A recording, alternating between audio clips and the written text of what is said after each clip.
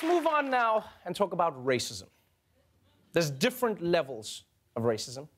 There's cross-the-street racism, and then there's burn-across racism. And somewhere in between, there's this Heineken ad. This morning, Heineken taking some heat over a controversial commercial that many are calling racist.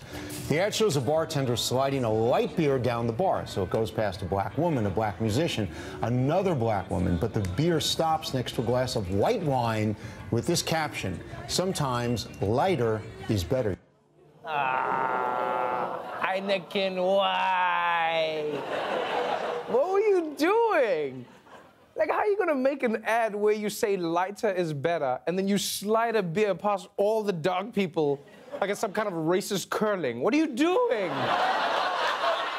Like, and that's, can I be honest, that's not even my biggest issue with this ad. I want to understand how the hell that bottle got to the woman at the end, right? Because it somehow slides from the bar to a totally different bar, past black lady number one, right? Then it goes under black guitarist dude's legs. Then magically it's up onto a tray. I don't even know where this tray is. Where's the background? What's going on here? And then it says, "Bye, Felicia," to black lady number two.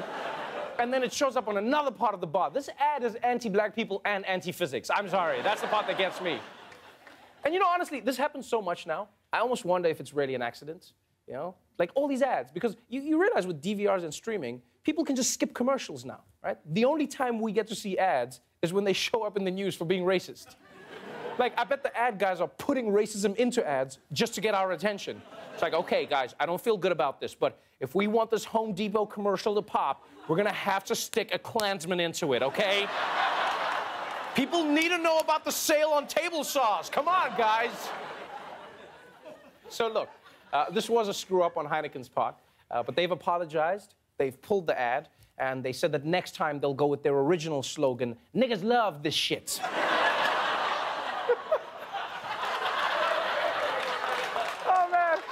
You know what, like, this kind of thing keeps happening, right? And if you're a brand out there that doesn't want to be in the news for the wrong reasons, you need to bring in a professional.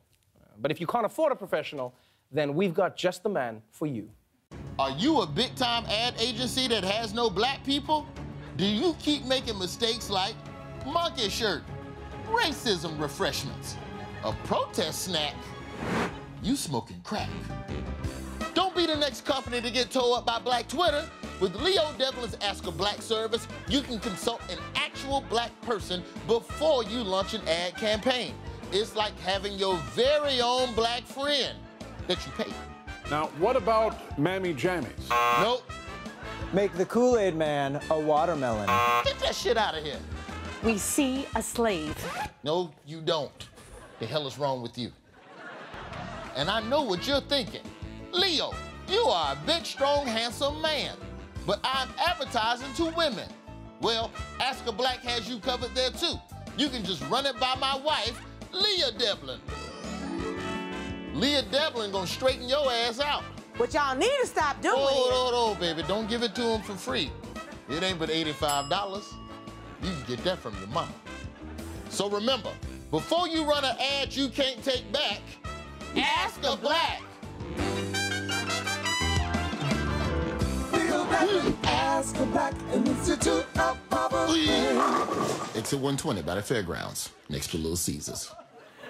Ask a Black.